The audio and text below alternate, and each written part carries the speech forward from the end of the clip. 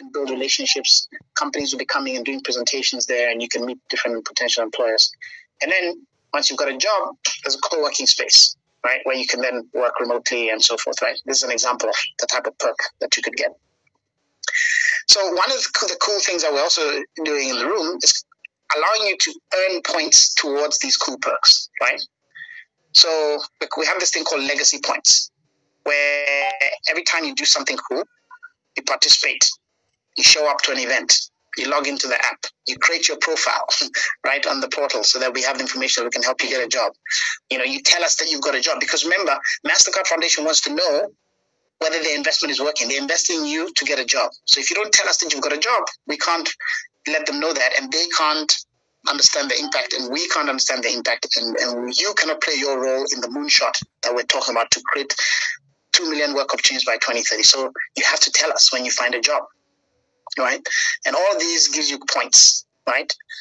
Maybe you share a job opportunity that you found, with someone else, you get points, right? You create some content. You host a masterclass, you get points. And then you can cash in those points for cool things. These are examples, right? Don't hold us to this, but these are examples of cool things that we might. It's a surprise. Who knows? Maybe one day you'll get some Burna Boy tickets, right? And if you've got so many points, you can cash it in and you can go for a concert, right? Or you might be getting a room hoodie, or maybe you get a Samsung iPhone. These are just examples, right? So there's lots of cool perks that we'll always be negotiating and finding.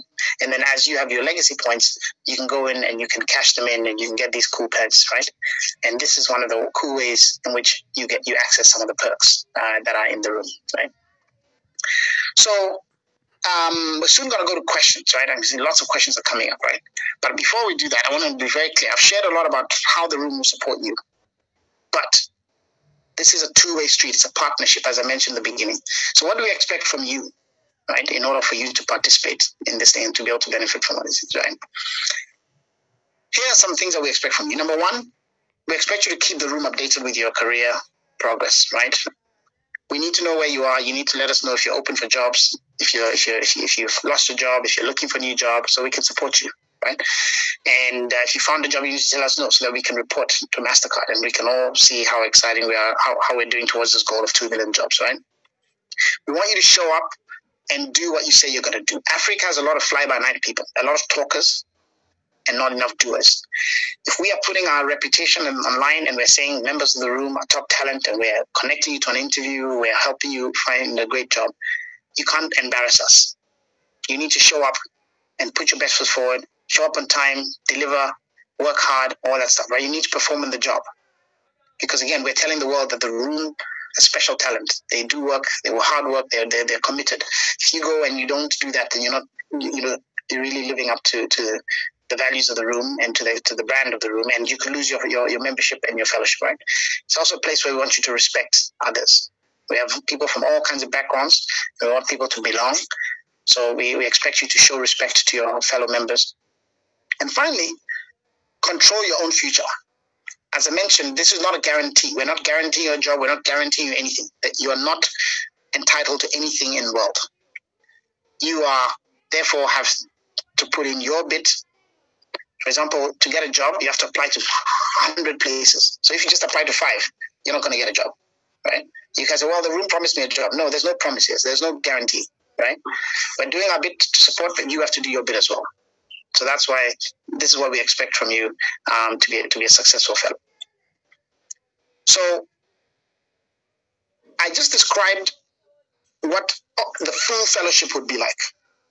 But today, most of you are not full fellows yet. You're either going through the training program with ALX, and some of you may not finish the training programs, right? Because not everyone is able to finish the training programs. The good news is that you can be an affiliate fellow, right? An affiliate fellow, you're not a full fellow yet, right? There's a full fellow, but you have an affiliate fellow. So the minute you join ALX and you start going to training programs after the first week, if you finish at least the first week, you can become an affiliate fellow. What does an affiliate fellow have access to? You have access to the community portal. So you can see all the content, the master classes, some of the cool lifelong learning events that are happening there. You can see all that. right? You can participate in the Legacy Points program, right? So you can start earning points and, getting, starting to really build up so that you can eventually access some cool things. You can access the master classes and you can access the learning content, right? So this is what, as affiliate fellow, from day one, you can start to participate. But let me be clear about what you do not get access to as an affiliate fellow. You do not get access to the Pathfinder. That person is going to help you navigate your career. You do not get access to the spaces. And you do not get access to being on our job board so that we can advertise you to employers. Only if you do certain things to become a full fellow can you get access to those 3 things. To become a full fellow, you need to finish the course. You need to finish the virtual assistant program. You need to finish the financial analyst program. You need to finish the software engineering program. And you need to pass it, right? And then if you do that, we will put you on our platform and start advertising you. We will give you access to the spaces. We will give you access to the Pathfinder, right? So there's some things you have to do to become a full fellow, right? And if, for example, you drop out of the course, or you finish it but you don't pass it, there's still a chance for you to become a full fellow. How? By getting a job, right? So if you go and find a job, and it's not just any job. We'll give you some criteria about the kind of jobs. It must earn above a certain amount. It must be not just a 2-day job, right? It must be a job that we deem has some level of sustainability. It's either a full-time job or a long-term part-time job. We need to see the offer letter. We need to prove and validate that you've got a job. Then you can also become a full fellow, right? And then we can then help you with the rest of your career, right? So there are certain ways that you can still become a fellow even if you drop out and even if you don't pass. But if you want access to become a fellow, all the benefits that I talked about earlier, you need to finish the training program, you need to pass it, and then you need to complete your profile, right, and do certain other things in order before you can become a full fellow. But the good news is that you can become an affiliate fellow from today, right? So here are some of the steps that you need to take to become an affiliate. You need to read all the email communications that's being sent to you, attend the information session, which is what you're doing right now. You need to then complete the program, right, and graduate. Then you have to complete your work profile, which is the platform that I shared with you earlier, right? So that you can be seen and we can start to support you to get jobs and everything. You need to attend your graduation. And then you have to apply for fellowship and take a test. Then you have to log onto the portal and create your profile. And then eventually attend a community town hall, and then finally, once you can also attend an in-person event in your city. Right? So I want to stop there and take some questions before we then move on to the final part of the presentation. Let's take some questions that have come in. I see lots of questions. People have raised their hands. Gavin, what are some of the questions that are coming in? There are some general ones, but basically, you're talking about a lot of them were answered as you were going along. What is things? When do I get to join? There's general questions to you as well. How do you handle challenges in your career? I've just been looking through trying to find something that's particularly for the room that hasn't been answered already. Let me scroll through and pick some of these questions. I see. Yeah, it's mostly... What advantages can we get from being part of the room at the end of the program? I think if you haven't captured that from this presentation, then you haven't been listening. And then I see ALX. How many current graduates have received a successful job through the room? I see. Track that data all the time. Just hold on. So far, I think it's about almost 4,000 people. I see ALX helps you do hard. I'd like to know if after graduation you'll be given a chance to do an internship, like placement system where VA without nurse joining the room can intern. So yes, the room will be supporting you and we will be marketing you, as you can see from the platform that I shared, so that you can find opportunities like internships and full-time jobs, but you will not be given anything, right? So I want to be clarified from Felix Osekwifo, that's a Ghanaian, right? ALX helps you do other things. I'd like to know if after graduation you'll be given an opportunity to internship. No, you'll not be given an opportunity. You'll be given a chance to apply, but you have to earn it yourself. You have to go for the interview, show up, you have to do well, and then and then we can't control whether the employer will give you the internship or not, right? So you're going to nothing is being given to you on a silver platter. I want to be clear about that. We are not giving you anything. You're not guaranteed anything. You have to put in your effort. We're going to be there to support you. We're trying to help you, but you have to do your part, right? You're not guaranteed anything. I see from Roshan, how do you handle challenge in your career? Well, one of the things that probably the most effective way I've handled all challenges in my career has been having a great supportive network around me. Peers, people that I knew, or having mentors or having guides. And that's why what we're trying to, but I struggled to do all that on my own. One by one, I built relationships. I built to create a support network. What we're trying to do with the room is to help accelerate that, right? To create a platform where you've got each other to support each other. And you've got people like Pathfinders and, tech platform and all these things that can help you to hopefully handle some of the challenges that so we're learning from many of the things that we didn't have, and we're trying to support you. But again, there's no guarantees. I see a question from Joshua and Dodo. When will the room arrive in French-speaking countries and start applying French talents too? Because I have friends with whom I shared ALX things so that they couldn't do it because they're only in English. Won't room also do in French one day? Very good question. We do plan to begin moving into some Francophone countries and offering some Francophone training programs. And so watch out, you'll start to see some of that coming soon. But unfortunately for now, we are only focused in English because that's where we're getting started, but it's not where we're ending. We will eventually offer some programs. There's a few questions about age limits and age restrictions that kind of got upvoted. There are no age to being a member of the room. We are working for young people. Well, so there's an upper age limit. There's no lower age limit. If you are 17 and you can pass the program, you can join and become a software engineer. We're happy to help you get a job already at that age. If you're this is, however, focused on young people. So there's probably an upper age limit. I think it's about 35, right? Where MasterCard wants to create work opportunities for young people, young Africans. So if you are 40 or 50, unfortunately, the room is not for you, right? This is for young Africans. And so there's an upper age limit, but there isn't really no age limit. Quite a few questions about the different hubs and the locations, and you talked a bit about it, but there's quite a few about which cities we're going to and how that looks. We're not, so the hubs will not be everywhere. We're starting in certain places and then we're going to go. We're starting in the big cities in East Africa, North Africa, West Africa, and Southern Africa. So in Southern Africa, Johannesburg, Cape Town, we'll have the first hubs. We might then later on add in like a Harare or something like that.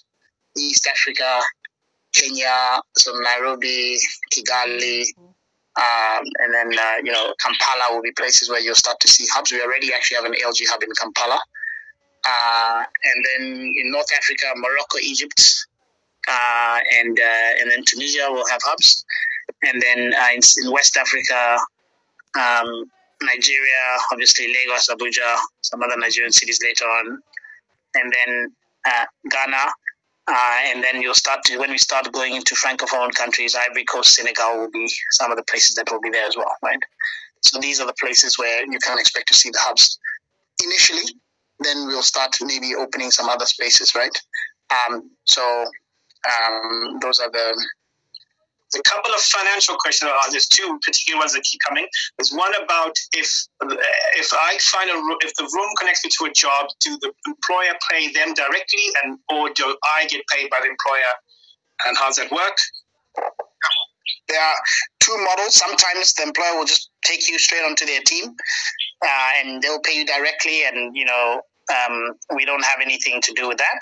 In other cases, you will work through the room. The employer does. Some employers don't want to have a contract with their talent directly because they don't have legal presence in certain African countries, and they don't have the support infrastructure like the spaces and the mentorship and the coaching that we can give. So they say, no, we will outsource the talent through you, and then they hire the contract is with the room, and then they pay us, and then we pay you, right?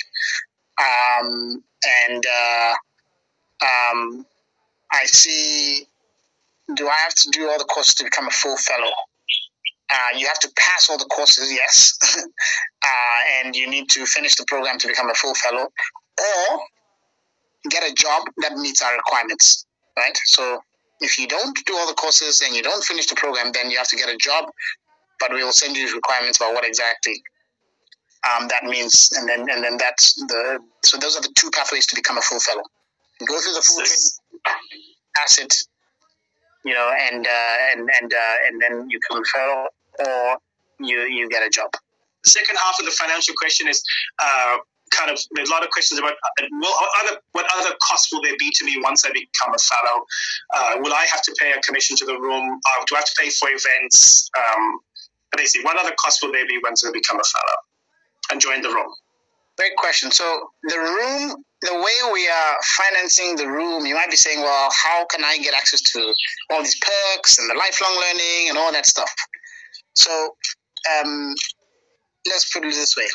The career support, like being on our tech platform and being advertised to employers, and there's money we're spending to attract employers to come and learn about you, and having access to a Pathfinder, all those things do not come at a cost to you.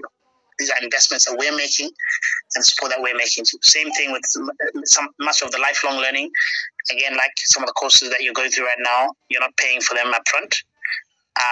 We will also continue to offer additional courses like you did the basic software engineering. You want to do cloud, you don't have to pay for that, right?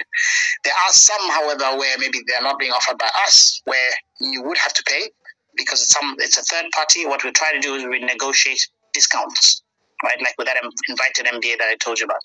The regular price might be $3,000, but we find we're able to do a deal that if you're a fellow in the room, you can maybe only pay $1,000, right, or $500.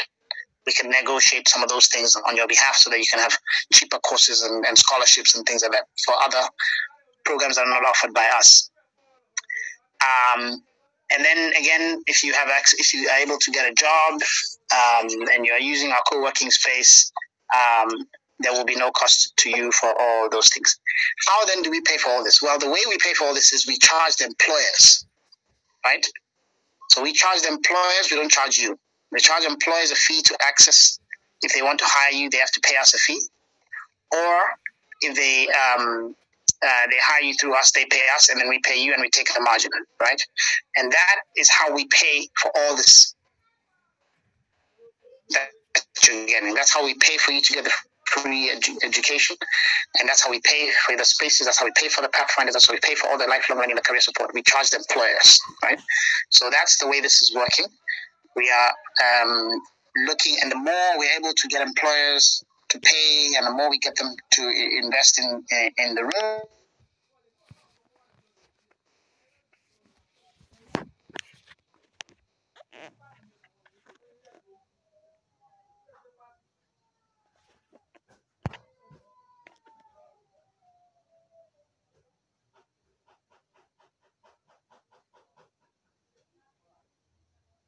because 50% of people who start application don't even finish it, right?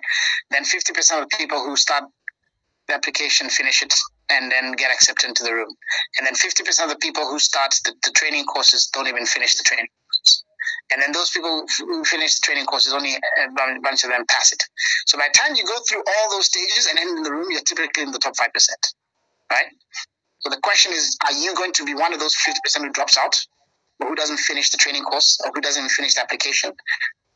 Or are you going to be one of those 5% who eventually makes it to the end? And only those that are put in the platform. And that's really up to you. So that's how you become either part of the top 5% or you don't. It's up to you. There's a series of questions that are kind of personal to you, and I think it's a great one because this is such a tough course. They're about the hashtag do hard things.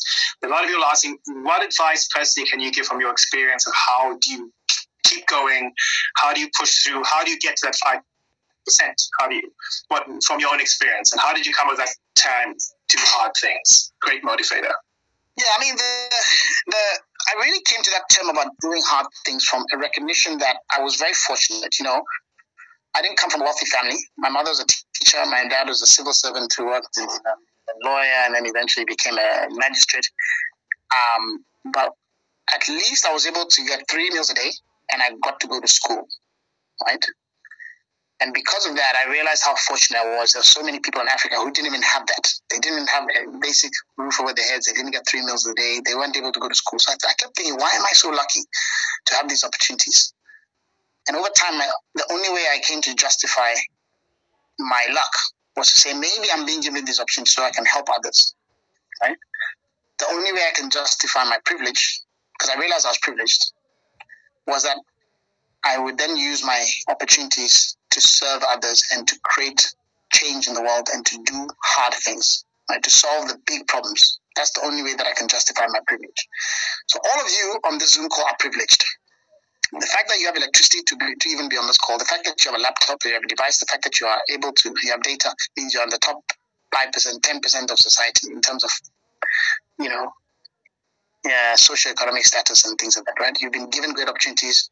Not everyone got a chance to get the funding, to get the training without paying for it, like you're getting from us and from the MasterCard Foundation. You are very lucky to have all these investments in you. So you are, the only way that you can justify this privilege that you have is by doing hard things. And that's the challenge we have to say, Africa doesn't have time to waste. You've been given all these great opportunities so that you can bring up others. You can solve problems, right? Solve our problems in healthcare, solve our problems in education, solve our problems in infrastructure. Use your talents to change the continent of Africa.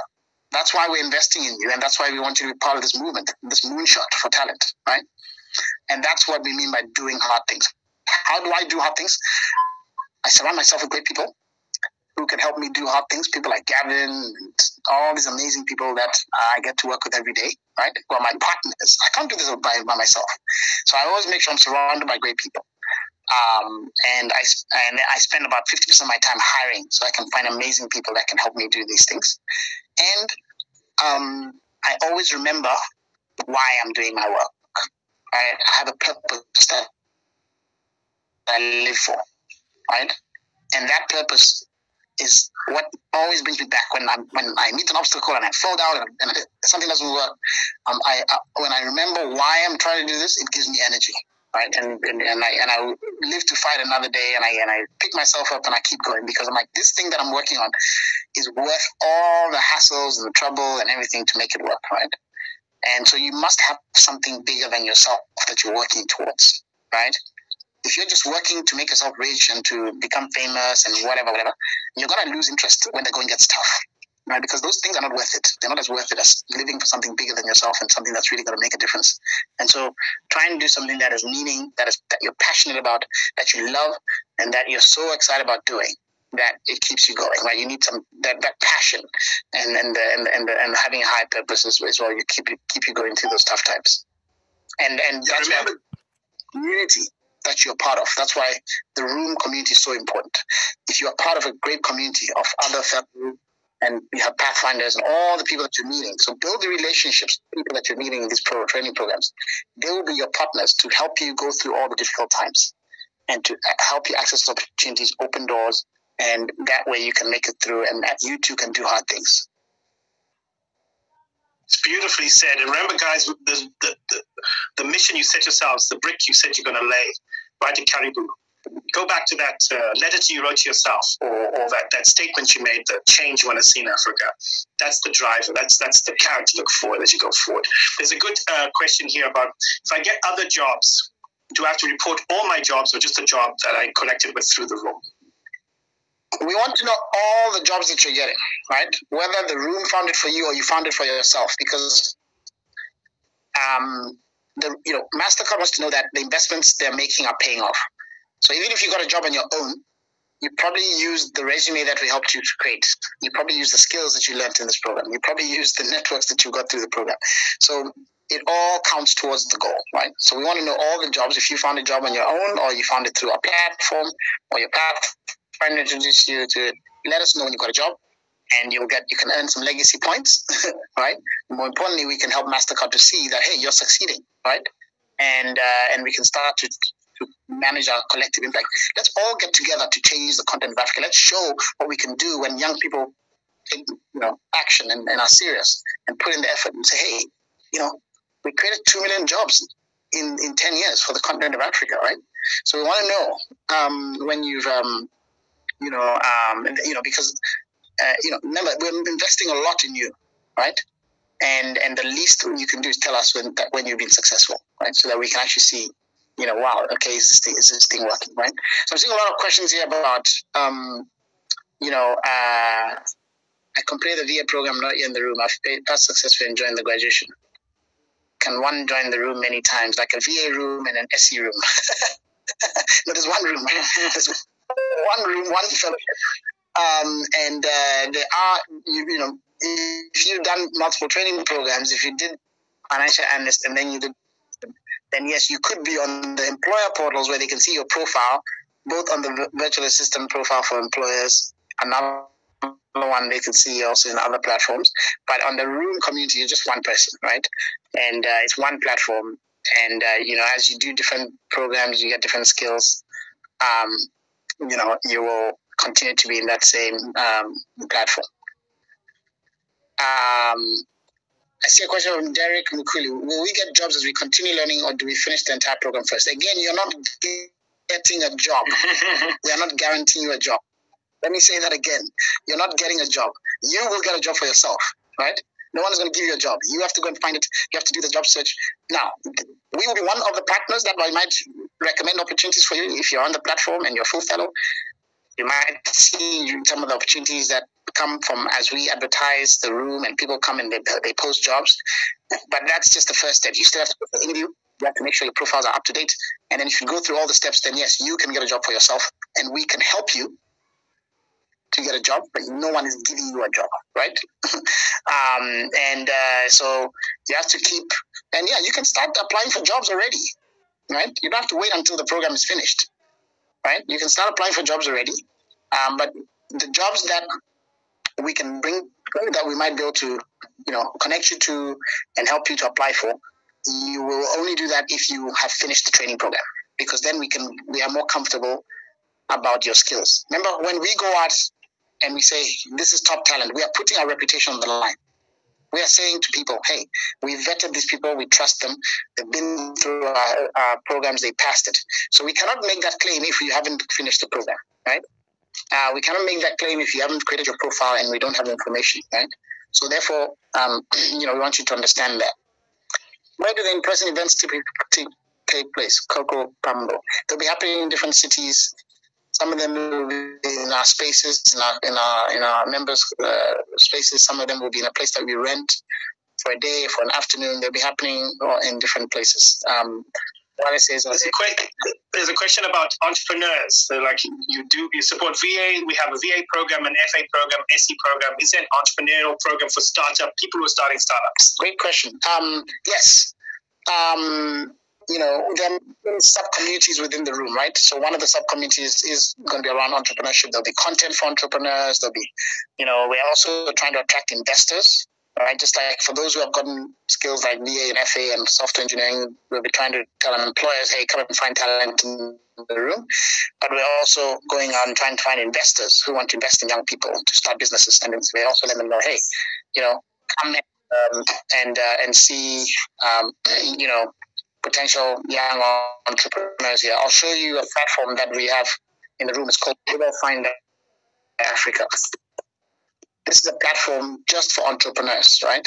And I'll show you what that looks like. So this is a platform that's also part of the room where we're showcasing all the top startups in Africa, right? So investors can come here and they can find, there's right now 2,600 companies. As more and more young people finish the ALX Young Entrepreneur Training Program and they start businesses, the best ones can come onto this platform, especially those ones who are leveraging technology, right? We have 807 investors who are in this platform and some hubs and so forth. So you can see trends, what's happening in different sectors. People are investing a lot into fintech. $1 billion has gone to fintech this year in Africa.